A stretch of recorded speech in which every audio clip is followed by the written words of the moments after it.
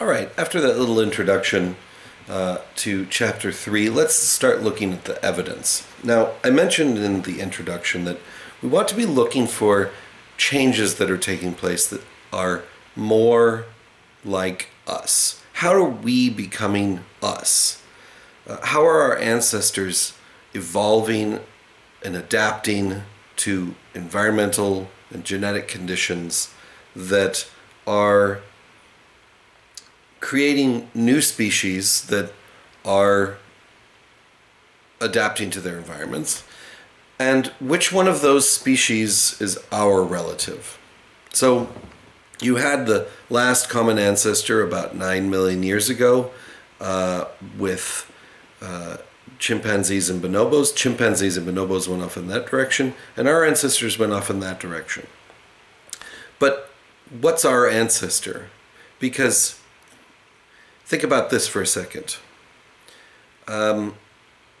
You have two parents, and they have two parents, which means you've got four grandparents.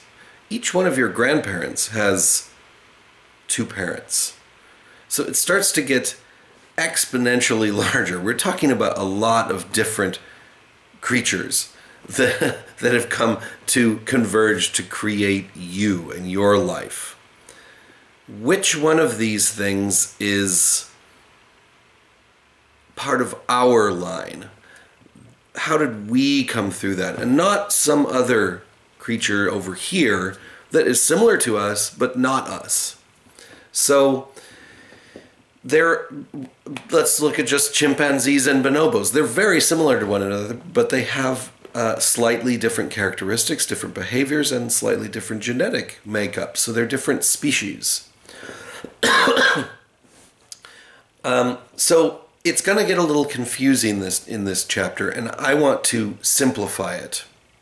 Because of the reason that we're looking at this is because we want to find our ancestors, and we want to see the reasons why we came through this evolutionary process with the features that we now have. So how did we lose some of the features that our common ancestor with chimpanzees and bonobos had? Well, as it turns out, these ancestors lived in a forested area.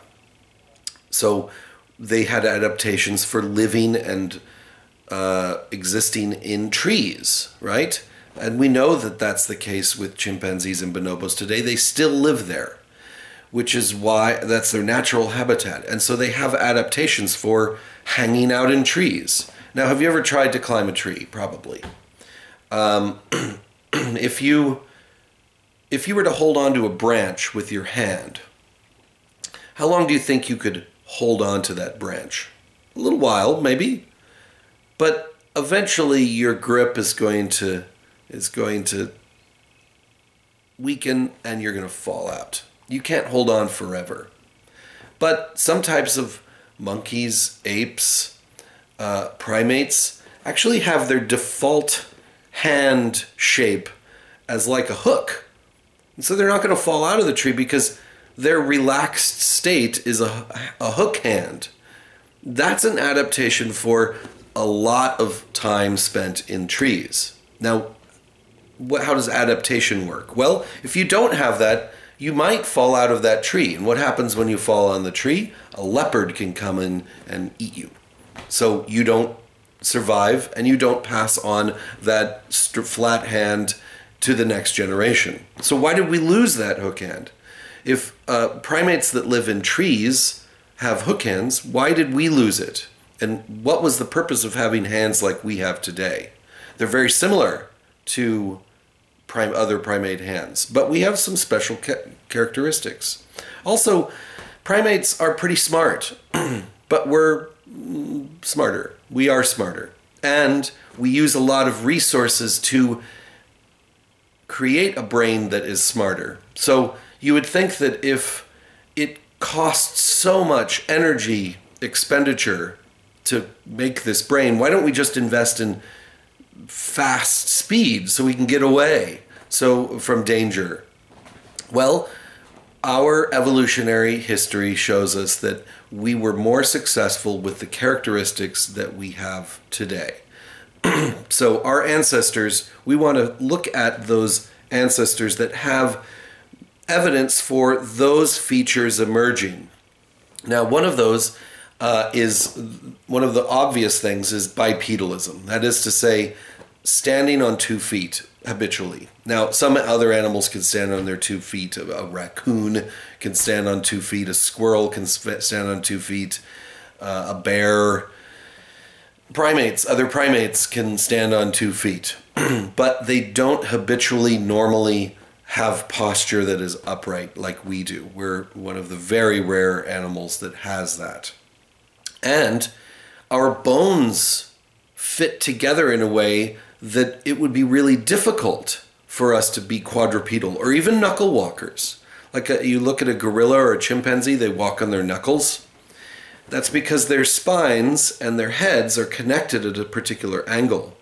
And you've got what's called the foramen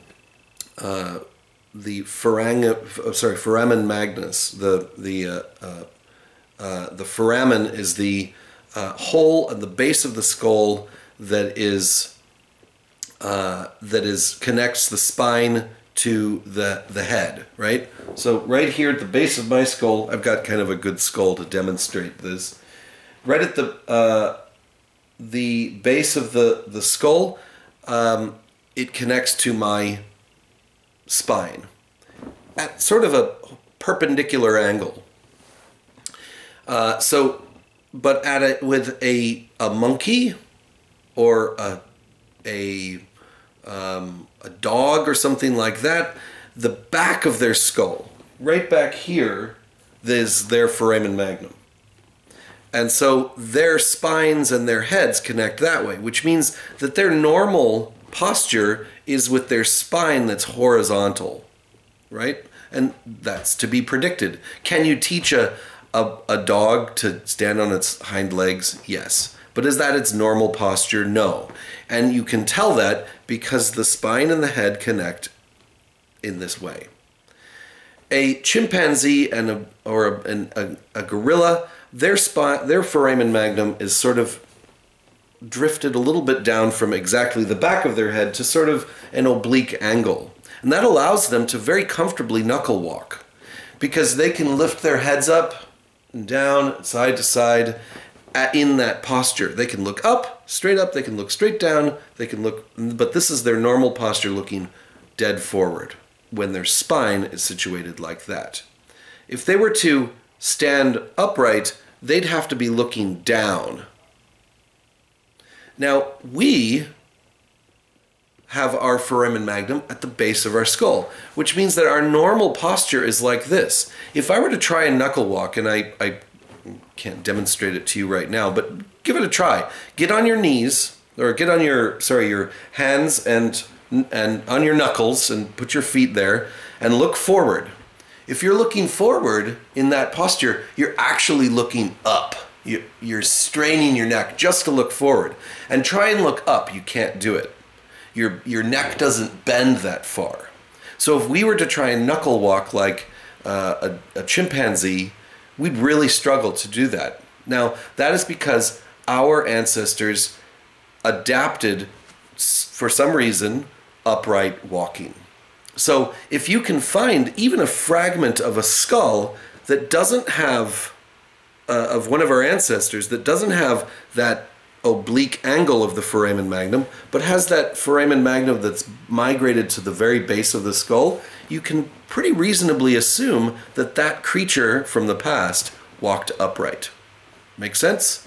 So you don't need a lot of evidence, although there actually are multiple places on the body, 7 or 8 of them, that indicate upright walking. So little fragments of bones that are found, or fossilized bones that are found, can actually tell us a lot of information about the evolutionary history of our ancestors.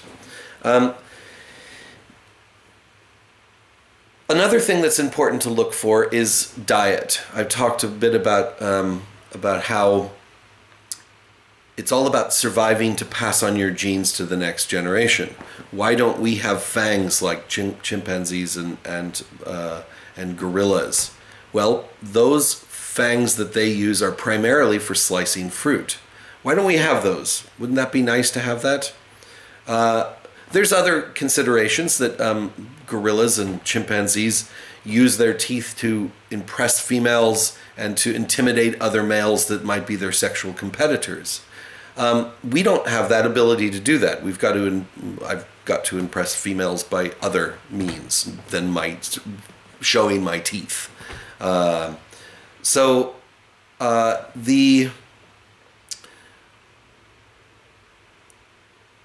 did we lose these, and why? That's really important. Why? Your mouth is where all of your nutrition comes in. So a creature's diet is going to be reflected in the type of adaptations you get in the teeth. So why did our adaptations for a different type of tooth start to emerge? We still have those fangs, but they've shrunk, and they don't grow throughout our lifetimes. A chimpanzee or a gorilla have what's called the honing canines. They grow and they slip into a diastema, a little sheath in their lower teeth that continually sharpens. Every time they close their mouth, they're sharpening their fangs. That allows them to have fresh, nice, pointy teeth. We don't have that diastema, and our canines that still exist have reduced, and they don't grow throughout our lifetime or sharpen. So that probably indicates a different type of diet. So our ancestors started to eat different things, and what were those things? And so chimpanzees and bonobos continued to have this honing canine, and they continued to walk have bipedal knuckle walking locomotion or quadrupedal locomotion. And our ancestors started to develop different characteristics that were going in a different direction. So if you can find just a tooth that is a non-honing or peri-honing canine, then that might be an indication that this is one of our ancestors. The other thing to keep in mind is that there were a lot of different methods of surviving. There wasn't just one size fits all, that if you have this, then you survive. There's a lot of chance and a lot of, well, generally kind of luck. You either survive or you don't. Even if you've got all the greatest tools, a meteor could fall on your head and that's it. So you've got great genes, you've got all the survival tools that you need, but something happens, right? Tough luck. That's the way nature works. So there are multiple strategies for survival that our ancestors were taking on, becoming different species. And so just because you see a creature that is bipedal, that's walking on 2 feet, that has that foramen magnum that's situated at the bottom of the skull, that doesn't mean it's our ancestor. It means that it's more closely related to us than anything else, but it's not. It may or may not be our direct ancestor. It could have been one of our ancestors' competitors, in fact, a different species existing at the same time. This was something that paleoanthropologists a long time ago didn't quite have all the evidence for. And so when you would find something, you would try and put it in a chronological sequence to see that it was a progression. But now we understand that it's not all the same development, that you have different lines fanning out, and that some of them are contemporary and competitors rather than ancestors of one another or descendants of one another. That's how it gets confusing. So an easy answer to this, the question of what is this fossil in our lineage, it has become more complicated. It was easier when you had just a handful of fossils. You could say, okay, this is one of our human ancestors, right? But now we have hundreds of thousands of fossils that we have to sort of situate. We're filling out a more clear picture, but we're also complicating it because life in the past was complicated. So you're going to see different terms used for different things, and I'm going to try and simplify it for you because what I really want you to learn are the main points for understanding our evolution, and less so about the details about every single species or variation of species or subspecies or genus or maybe rejection of genuses. So you'll see some tables that talk about timelines, and you'll see overlaps, right? So you see on table 3.1 it says Australopithecus 4 to 2.5 million years ago, and then you see Kenyanthropus, which is 3.5 million years ago, and Paranthropus, which is 2.5 to 1.4 million years ago.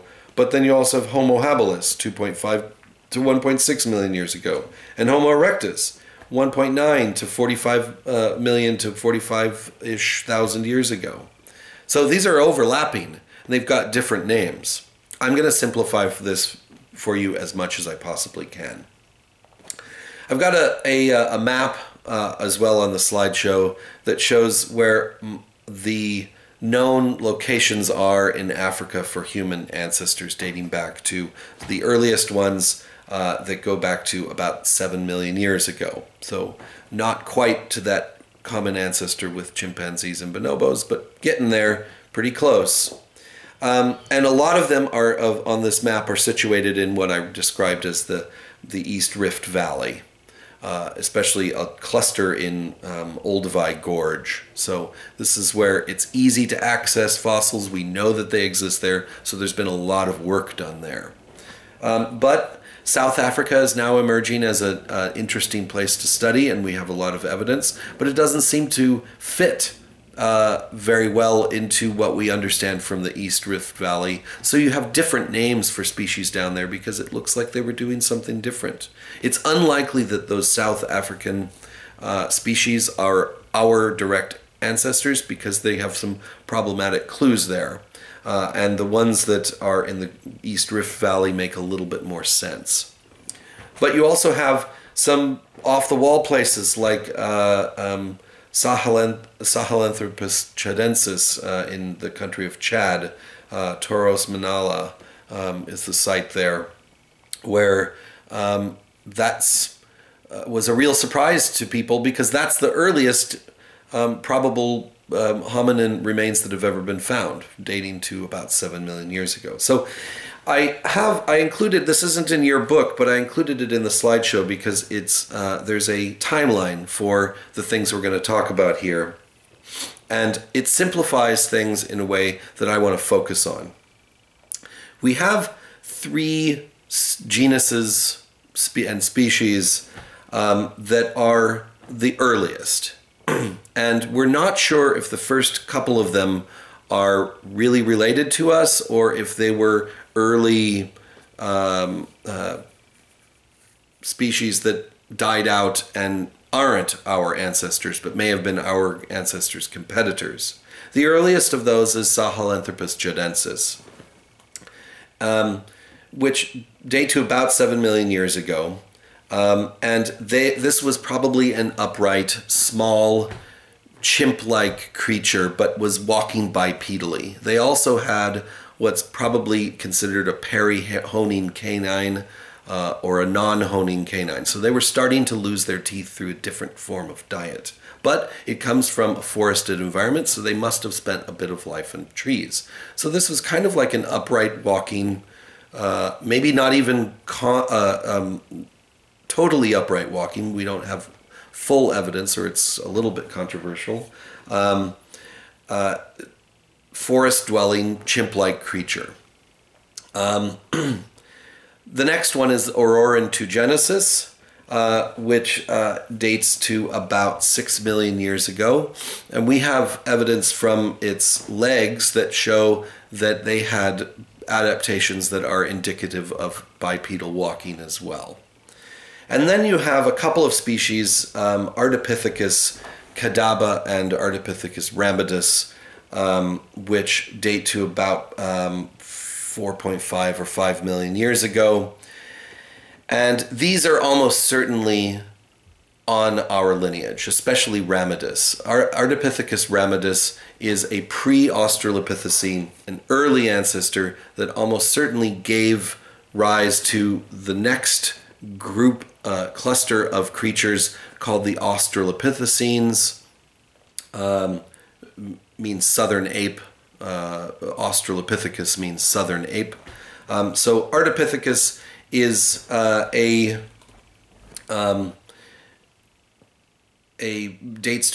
comes from Ethiopia, or Ramidus at least does, and we have most of a skeleton.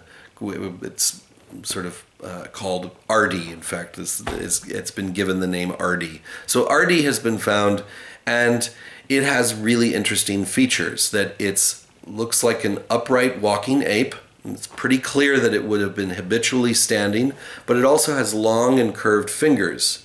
And also its feet are not adapted to upright walking. It's still got grasping long toes. So it almost certainly spent some of its time in trees still. So it had not lost all of the adaptations for living in trees, but its posture was that of standing upright. Whenever it was on the ground, it was standing like we do. But it probably got food in the trees. It probably slept in the trees to keep away from predators. And it didn't have a particularly large brain either. So it was sort of chimpanzee-like in many ways, including its intelligence, which chimpanzees aren't stupid, but we're smarter. So after about 4 million years ago, actually after about 4.5 million years ago, you start to see a new genus. And that's in that taxonomic classification scheme, that's a larger grouping than species, which means specific creature. We are sapiens, means thinkers. But we are also in the genus Homo, so we are Homo sapiens. And so Australopithecus is a genus, but there are multiple species of Australopithecus, or Australopithecines. And here's how I want to simplify this. Your book talks about several different genuses, but this is sort of controversial. Not everybody agrees that were competitors to Australopithecines. A lot of paleoanthropologists just say, look, these are all variations of Australopithecines. And so you're going to see things like Kenyanthropus, and you're going to see things like